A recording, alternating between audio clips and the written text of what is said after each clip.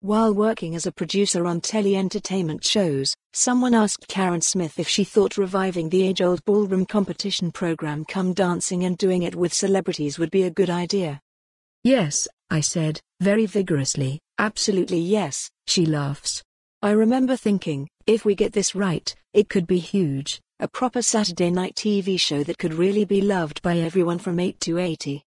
That show, of course, is Strictly Come Dancing, a huge BBC One hit with consistently high viewing figures and a loyal fan following around the world.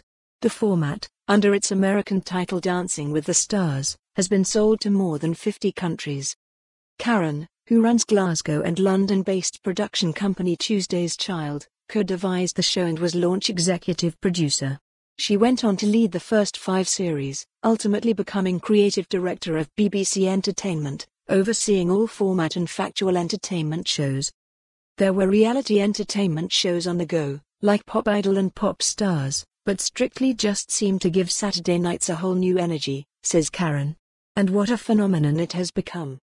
After a spell as director of programs and then joint managing director at Shine TV, which grew to become one of the UK's biggest indie production companies with hits such as MasterChef, and got to dance under its belt, Karen set up Tuesday's Child in 2012.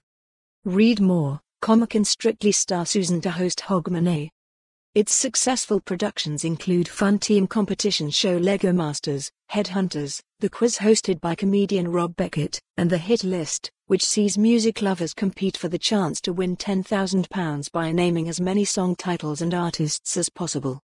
Filmed in Glasgow, the new series is currently running on Saturday evenings, hosted by husband and wife team Marvin and Rochelle Humes.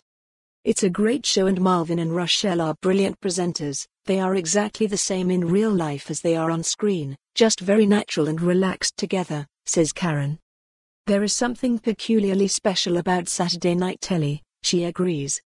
Like doesn't mean slight, she explains. You want to give Saturday night the absolute best that you can.